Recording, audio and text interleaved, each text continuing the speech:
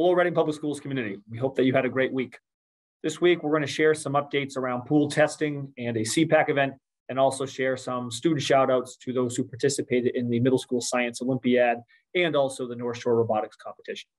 So to start, in terms of pool testing, next week will be our last week of district-wide pool testing in each of our school sites. And this is in response to just the low numbers that we've seen since returning from February break. For example, we have done over 3,200 pool tests over the past 3 weeks since vacation, and which has yielded 4 positive cases. So again, while we're moving away from pool testing after next week, we will be able to have the capacity to do this if as needed in the future, whether that's at a particular grade level, classroom level, or school level in response to trends that we are seeing. Shifting to a CPAC event, you'll see here on the screen a flyer. So on this event, join CPAC on Tuesday, April 12th for a meaningful event at the RCTV studio. You'll see there's a brief business meeting from 7 to 7:30, including updates from the CPAC board and student services, and also from 7:30 to 8:30, a screening of the film, It's Not Me.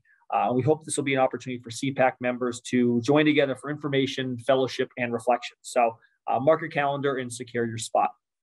Shifting into student shout outs, first, we'd like to give a huge shout out to all of the middle schoolers who participated in the Mass State Science Olympiad tournament last week. You'll see here some photos from the event. As you see these photos, we'd like to congratulate all of the students who dedicated time to the program from both Coolidge and Parker. And we'd also like to recognize the following events that earned places. So 5th place finishers, the Code Busters. This is Leo, Ryan, and Peter. 3rd place, Storm the Castle from Hanbit and Grant. 2nd place, the Bridges regular team, Anastasia and Graces. 2nd place, Bridges alternative team, Thomas and Thomas. And then 1st place, Ping Pong Parachute by Saloni and Jessica. And then 1st place, Electric Right Stuff by Mia and Grace. We'd also like to give a special shout out to those coaches who participated. And that's from Parker, Robin Cotta and Sharon Finberg.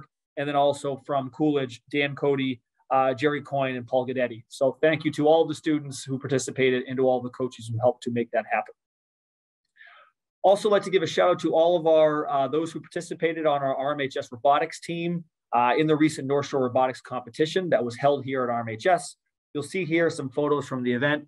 But for those who don't know, this is a huge event which features 40 teams of robots and team members, which packed the field house throughout the weekend, both Friday, Saturday, and Sunday, engaging in competition.